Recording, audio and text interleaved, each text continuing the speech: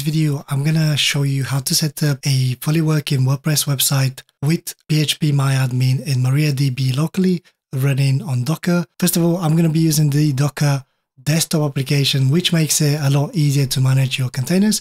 So if you haven't got it already, go to docker.com, products, docker-desktop. It's absolutely free.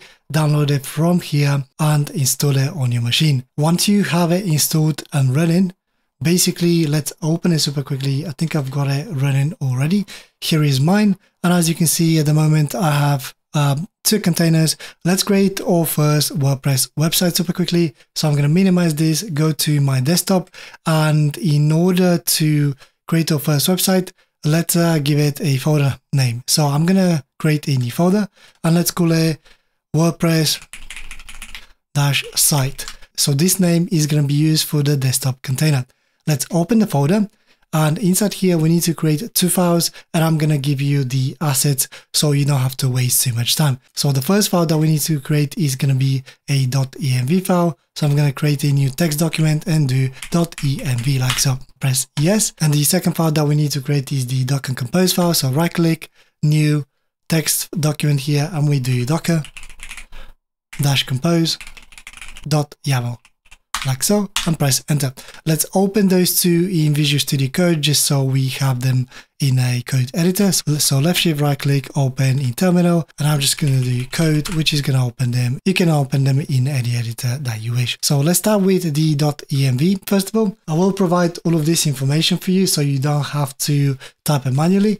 It will be in the description below, but essentially what we need to do is to configure our database, our WordPress configuration port, and our PhpMyAdmin port.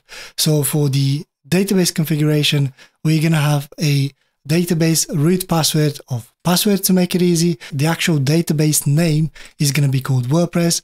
The database user is root to make it easy, and the database password is password. For the WordPress port, we're going to set it to 8080, and for the PhpMyAdmin, the port is going to be 8081, which I'm going to show you how it works in a second. Make sure you save this, and now let's jump to docker-compose.yaml. And again, I'm going to give you this file, and I actually generated this file using Cloud or Cloudy, I don't know how you pronounce it, but I'm going to paste it and walk you through this super quickly. So first of all, we basically have a couple of services. As I said, we're going to have a MariaDB, and this is going to be the latest. The container name is going to be called WordPress DB. You can always change these, and then the environment variables come from the .env file here. They're basically the password and the new username for the database.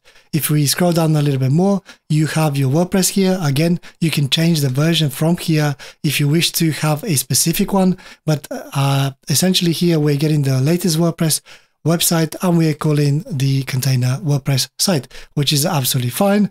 And again, we're using the environment variables. Nothing complicated here. And the last thing here that we need to look at is the PhpMyAdmin. This is basically how you can manage your database. And again, we are using the latest image, and our container name is called WordPress_PhpMyAdmin.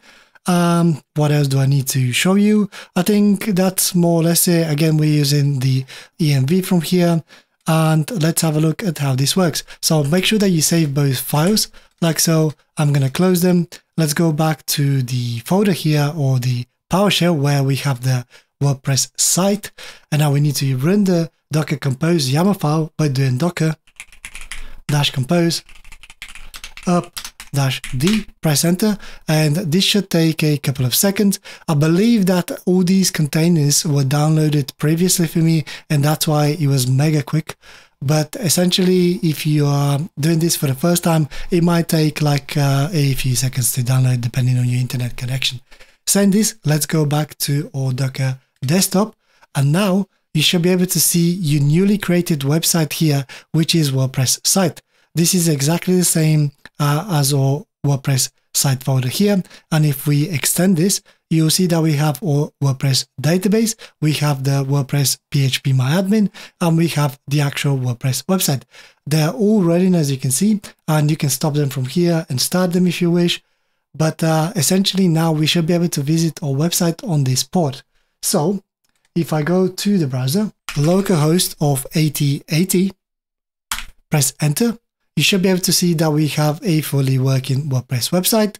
And also, if I copy this and if I go to port of 8081 here, you'll be able to see that we have fully working PhpMyAdmin. So the username for mine will be root and the password for mine will be password.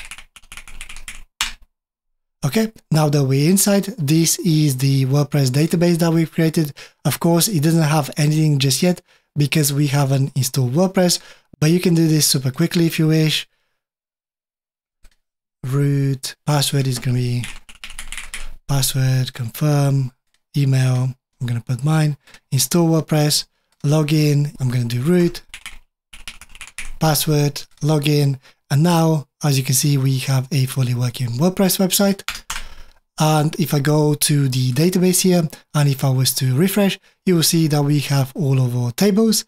And that's more or less it. And just like that, you can keep this Docker compose file and this .env file, create a new website somewhere, and basically do the Docker compose up-d to start all services and create a new one if you wish to.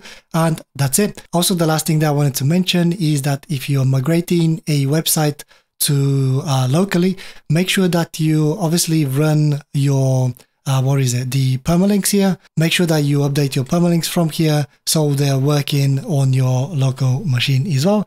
And that should be it. Thank you very much for watching. If you like this video, give it a like, and that's it.